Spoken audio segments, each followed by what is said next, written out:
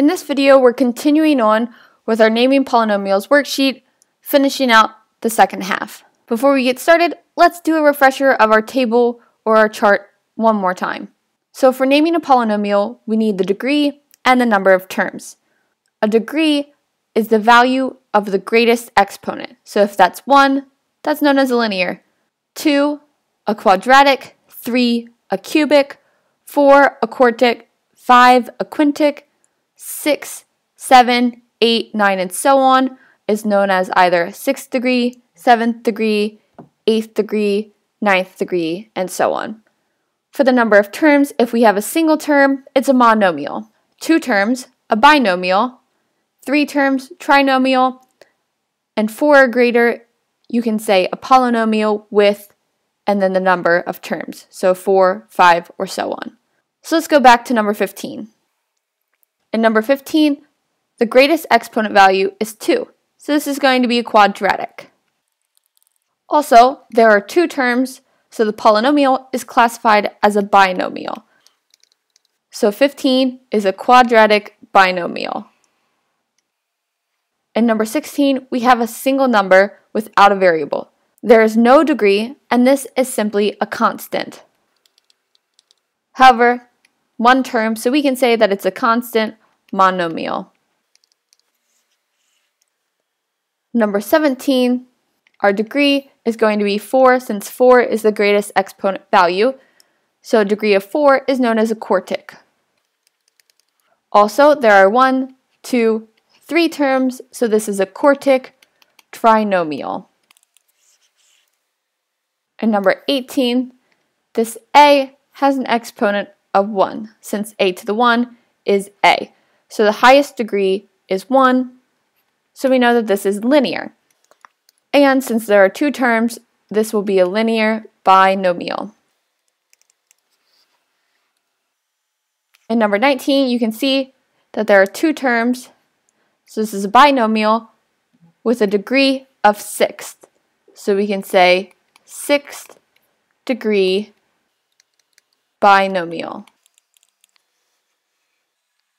In number 20, again, there's 2 terms, so we know that this is, again, a binomial, but this has a degree of 5 since 5 is the greatest value in the exponents, otherwise known as a quintic. So 20 is a quintic binomial. Number 21, there's only 1 exponent to look at, and that's 5, so this is 5th degree, and there's 1 term, so this is a quintic monomial. In number 22, the degree is 5 with a single term. So again, just like 21, this is a quintic monomial. Moving on to number 23, our highest degree in the exponents is not 1, not 2, not 3, but 4. So 4 is the greatest degree, so this is going to be known as a quartic. And there's 1, 2, 3, 4 terms, so this is a quartic polynomial with 4 terms.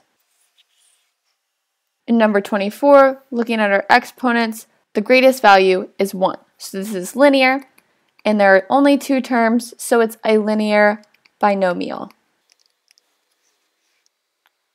In number 25, looking at our exponent values, we have 2 and we have 1. 2 is the greatest, so this is going to be a quadratic. And there are a total of 3 terms, so it is a quadratic trinomial. In number 26, we have a 4, 5, and 6 as exponent values, but 6 is greater than both 5 and 4, so this is a 6th degree polynomial.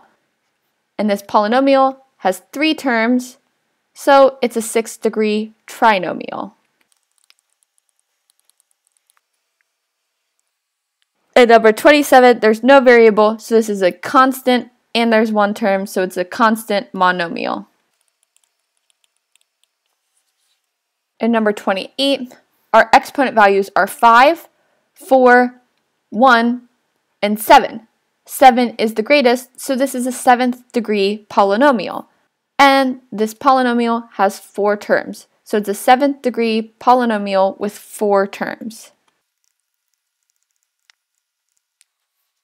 And quickly, I'm going to reiterate the fact that the degree of a polynomial is the value of the greatest exponent. So order does not matter. So even though this 7n to the 5th is listed first in the polynomial, the 7 in the exponent of 10n to the 7th is the greatest, and that is the degree.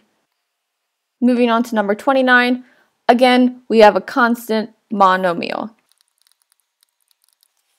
And lastly, number 30. Before I go over the answer to this, please remember to like this video, subscribe to my channel, and go ahead and like my Facebook page or my Twitter feed. All likes are greatly appreciated, and subscriptions help alert you to when videos are released so that you can be one of the first notified. So let's go over number 30. In number 30, our exponent values are 6, 2, and 4. 6 is the greatest, so this is a 6th degree. And the number of terms is 3, so it's a trinomial. So number 30, we have a 6th degree trinomial. And that wraps up this video, naming polynomials. Please feel free to comment below if you have any questions or worksheet requests.